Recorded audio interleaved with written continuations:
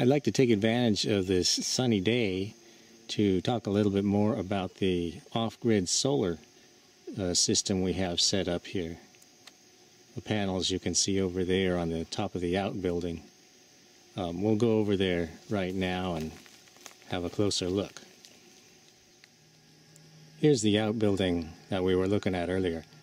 You can just see the panels on the roof up here. They're slightly angled, and of course the sun is coming down from this direction right now, so the angling is perfect. And that's why, you know, along with the fact that there's no clouds today, you're probably going to be getting the maximum amount of electricity out of your panels on a day just like this. Let's go up the ladder here and we'll take a look at the panels.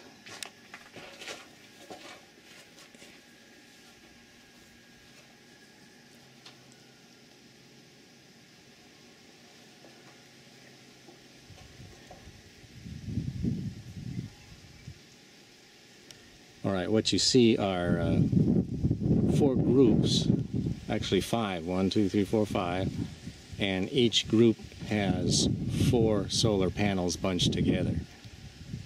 And these are about 14 years old, and they could certainly use a cleaning right now, but they still work just fine.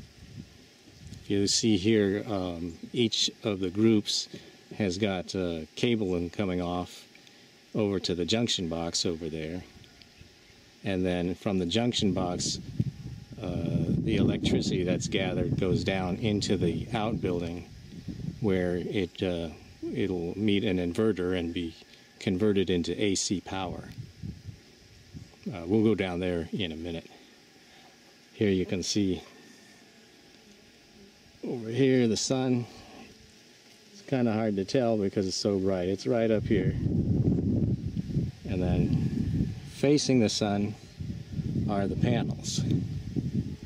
That's a perfect arrangement, and unfortunately for much of the year you don't get that kind of perfection. This being the tropics that we're in, for part of the year the sun actually goes from being this direction to coming from this direction. And of course that reduces your power from the panels. And also that coincides with the rainy season, so you have a whole lot of clouds every day. So during the rainy season, you're here in Hawaii at least, you're going to wind up running the generator a lot.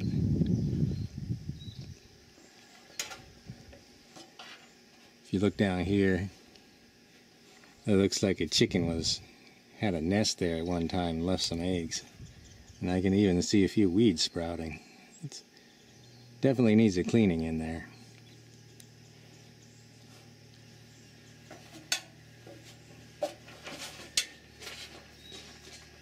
Now let's go inside the outbuilding.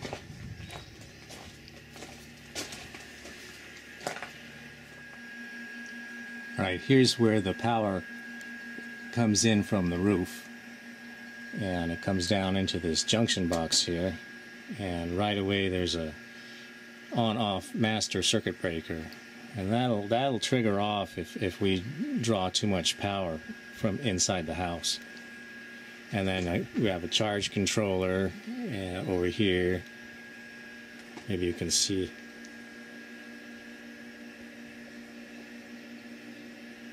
Keeping track of the voltages.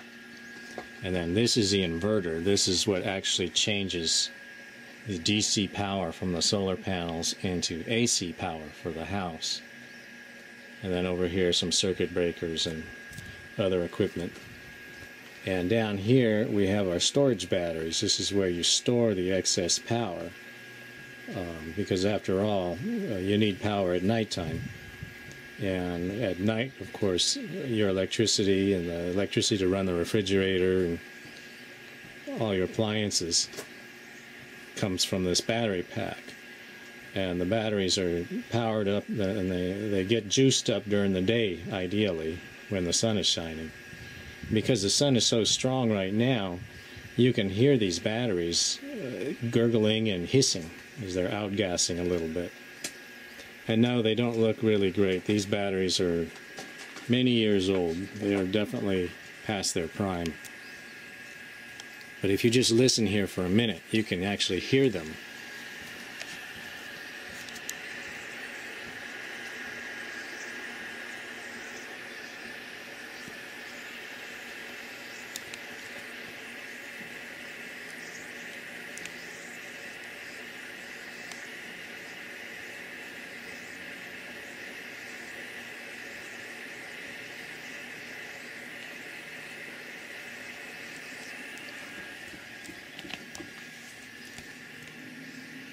Anyway, so the power from the roof comes here to the batteries, and then from the batteries is where it will come up to the inverter and be changed into AC power for the house. And then, of course, the power will come into the house at some point, and that's what that junction box over there is for. At this point, when the electricity is actually going into your house, it's pretty much identical. The electrical system at this point is identical to any other house, off-grid or on-grid. It doesn't matter. It's typical AC electricity now coming into the house. Now, of course, it's not always sunny, so you've got to have a backup. Whenever you have solar off-grid, you have to have a backup. And that's what this is. This is a house generator. So, hold on here. So at nighttime, if we're low on power, or if it's been cloudy for a few hours, we'll come out here and start this up.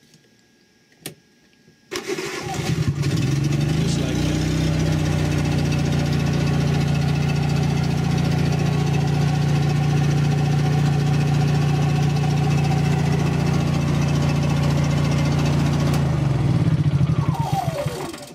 Yeah, I'm not going to run it right now because it's sunny outside. Or it was sunny. About 10 minutes ago I told you what a sunny day it was. But now look. That's called living in Hawaii. It goes from a sunny day to a cloudy day in about 10 minutes. Anyway, that's the solar setup. Now if we go inside and we turn on some lights or look at something, a refrigerator or something like that, they all run the way they do in everybody else's house, you know, on or off the grid. The difference is the power that's being used to run everything originally comes from the sunshine.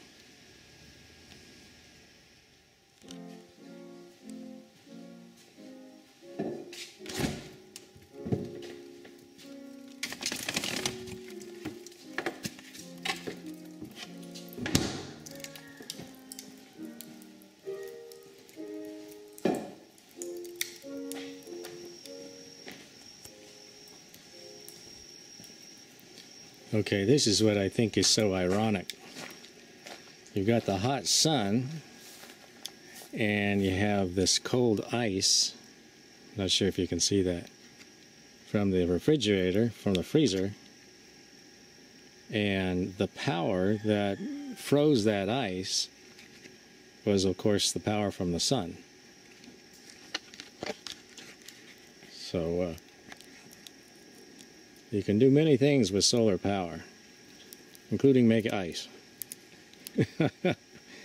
Anything that requires power can be done with solar.